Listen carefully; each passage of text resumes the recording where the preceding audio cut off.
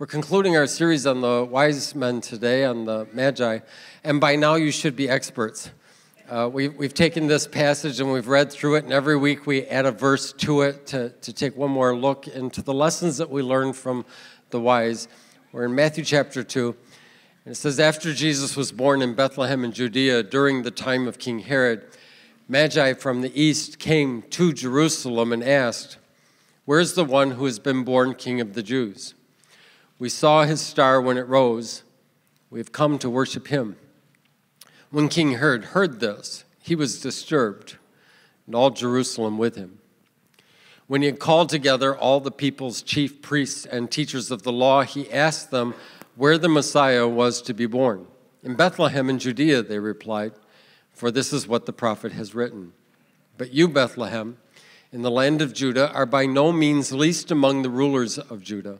For out of you will come a ruler who will shepherd my people Israel." Then Herod called the Magi secretly and found out from them the exact time the star had appeared. He sent them to Bethlehem and said, "Go and search carefully for the child.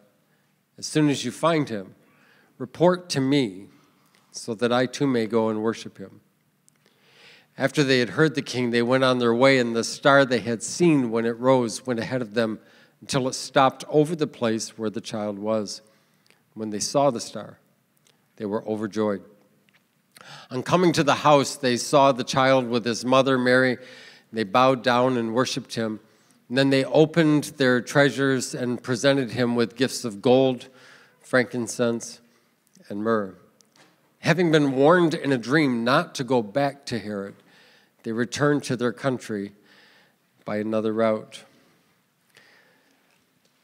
In our lives, lots of things do not go according to our plan. Sometimes it's just a timing thing. We're late or someone else is. Sometimes something we hoped for just doesn't seem to happen, or something we feared does happen.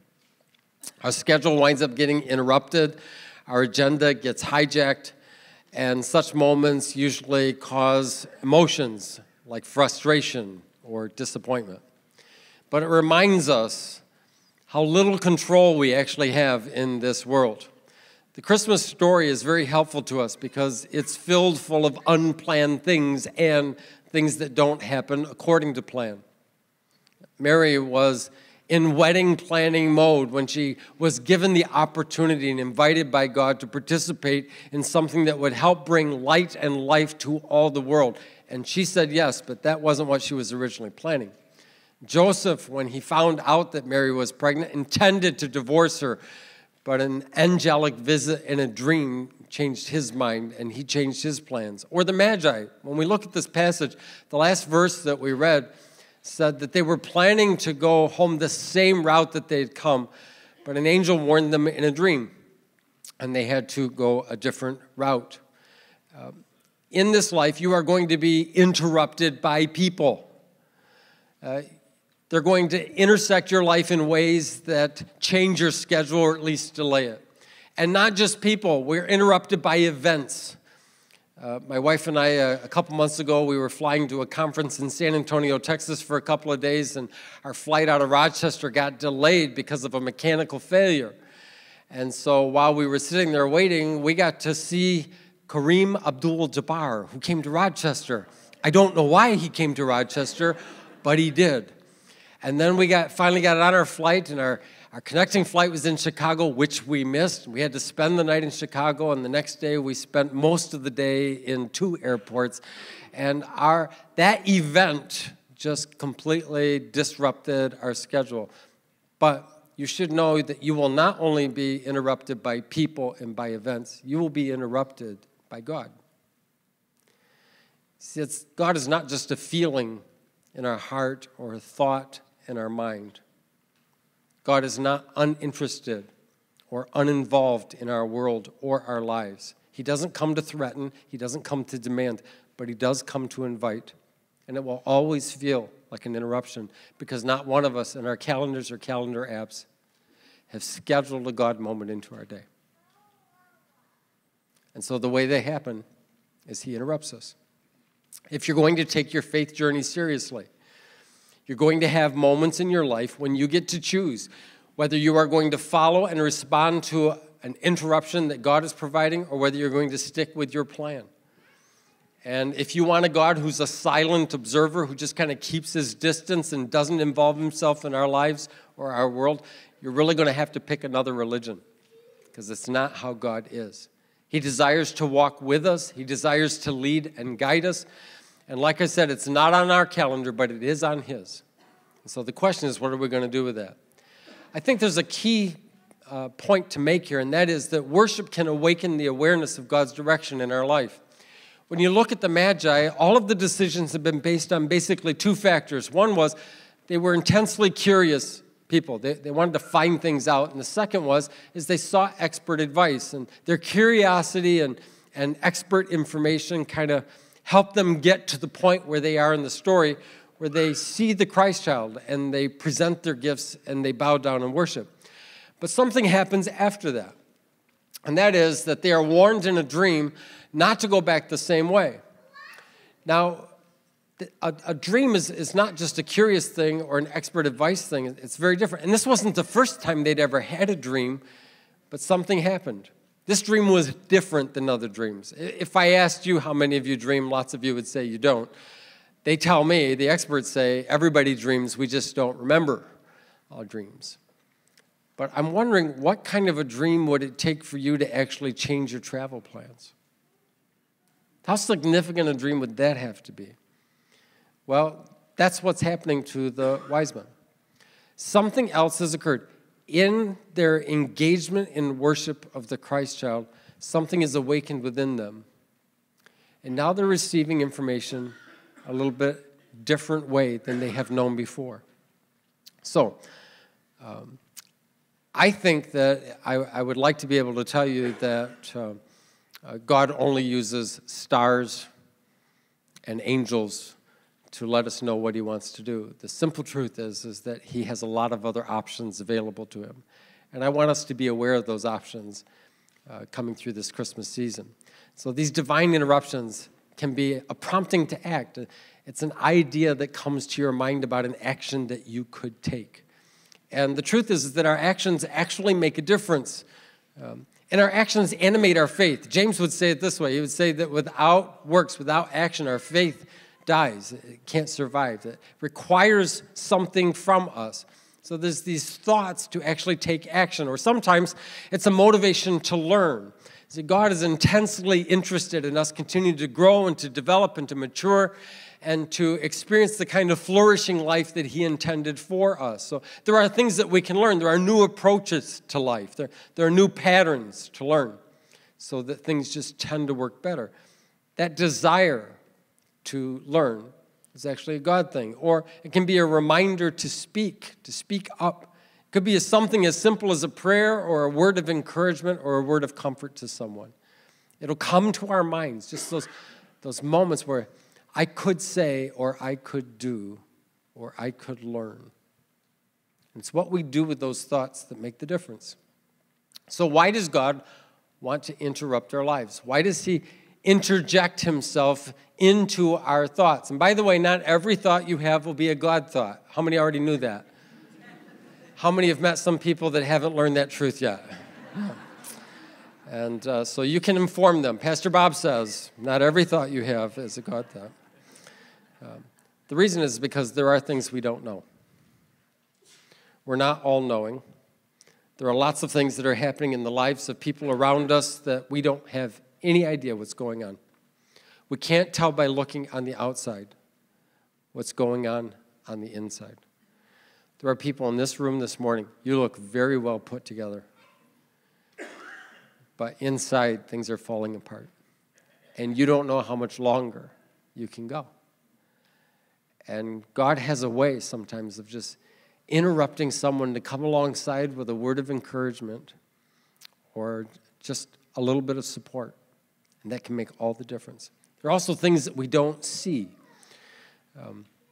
If oblivion were a superpower, I would have an O on my chest. My wife will tell you this. It's amazing, but like I was out at Eastview Mall yesterday with every other person in the city of Rochester. When I got home, I said, you were the only one that wasn't there. Everybody else was there. But it's possible that you were there and I walked right by you and didn't notice you. And that's because I have this superpower of oblivion. We have blind spots in our lives. There are things that escape our notice because we're distracted. We're focused on something else. And there are things that we don't hear. Sometimes when people are telling us something, there's just this little sense of doubt in their voice or a worry in their sigh, or fear in their question, or desperation in a cry, or a plea for help. And it is amazing how tone deaf we can be to that. They think they're making it clear. We just don't catch it. And then there are things that we don't feel. We can become numb to lots of things in life. Sometimes just our fatigue can do that to us. But sometimes just going through the same motions over and over and over again, we become a little bit more numb in life. And without God's interruptions in our life, we kind of go through with this inability to know and to see and to hear and to feel. It really is a kind of handicap. And God comes to relieve us and release us from that. So how do we take advantage, and what's the benefit of these divine interruptions? Well, you're going to need a servant's heart. In fact, this is a great test to see if a thought is a God thought or a your thought. Because God will often come to you with the opportunity to help someone else. But a lot of our thoughts are about how someone else can help us. If your thought is, if they would just do that, it would make my life easier, that's probably not a God thought. If I would just do this and it might help them, that could be a God thought. So it's kind of a litmus test. Let's start with the idea that when God speaks to us, it'll be an opportunity to serve someone else, and then it's going to take time. And it takes time to hear the voice of God. It takes time to respond to the voice of God in our lives. And if you're too busy to listen and you're too busy to respond, then you're just too busy. And here's the funny thing. None of us can add any time to our day. Yesterday, I wanted about 2 more hours. In fact, I wanted another 2 days in this week.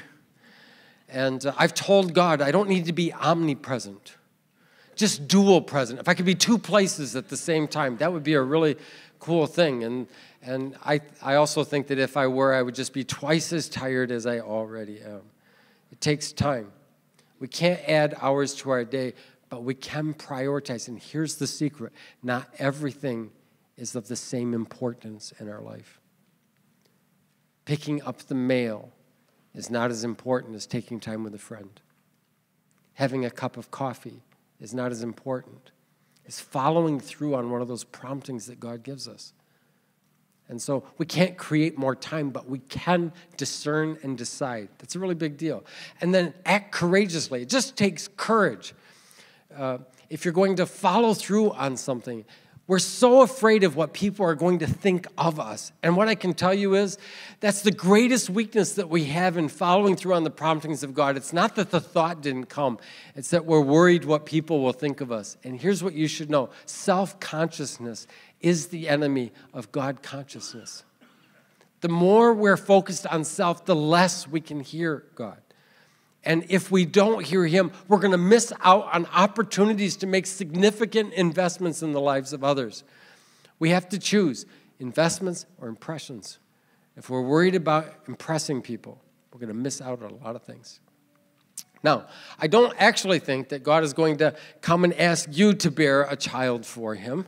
So you're off the hook on that one. He's probably not going to ask you to take a 2-year journey to find a baby in a manger either. But he might ask you to do some things. Could wind up taking a fair amount of time and energy. Like maybe the thought will come to you this holy season that an investment in your marriage could make a big difference. That'll take some time. And some courage, by the way. Or spending more time with your children. And I know your children are out of the room, so I can say this. Some of you are thinking, more time with my children, I will go certifiably insane. That is not good. And I do not think that an insane parent is a good thing for a child. But Sometimes we just miss real opportunities because we don't have the time. Or maybe a way to serve others is by volunteering. Opportunities both within and without the church for that, to use our gifts. Maybe there's someone, as you head into this Christmas season, there's been a lot of distance between you and them. In fact, maybe not a single conversation for a long, long time. And the opportunity just to reconnect, to reconcile, to open the door, or at least knock on it to see if they're willing to open it too. Maybe you're struggling with some kind of life-controlling behavior, and it's going to take some time and energy. And maybe that's God's prompting to you, that if you start addressing that, now the trajectory of your life can look far different than it does today. Or something as simple as calling a person's name in prayer. It's amazing how often a thought will come to us, I should pray for someone, and then we think, yeah, I should do that, instead of doing it. Those prayers don't have to be long to be powerful. They can make an incredible difference. Now, I know this is an insanely busy time of year. It actually was for everyone in the Christmas story. Their lives were upended in every way you could possibly imagine. But some of the most significant things God has ever done in our world occurred, and we're still talking about it 2 millennia later. Shepherds and wise men, a newly engaged couple, kings, priests, teachers of the law. Everyone had an opportunity, and some of them actually took it. And if they were here today, they would still tell their story. It made all the difference. Let's bow our heads this morning.